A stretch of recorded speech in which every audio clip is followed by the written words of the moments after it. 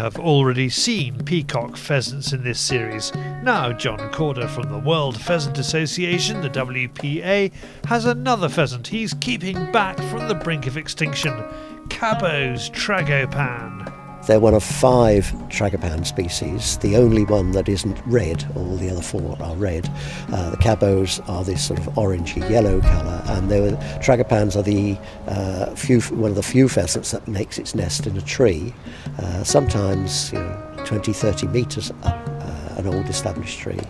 There's a breeding programme for these to conserve them in China, and we're trying to help the Chinese actually parent rear these birds, so that if they parent rear them, they are suitable for going back into the wild. If they're incubated, they go back and don't survive.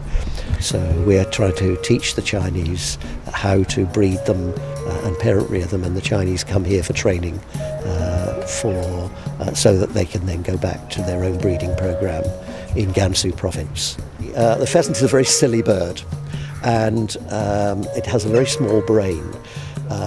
And for most species, you would think that if it became hand-tamed, that it would be a problem to put it back into the wild. But the pheasant's behaviour is so instinctive that you can make a pheasant go wild very, very quickly.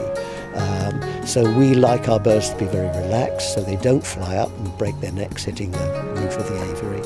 So our birds are very relaxed. If they're going back into the wild, if you catch them in a net, they turn wild very, very quickly. For more about the work of the WPA, go to pheasant.org.uk.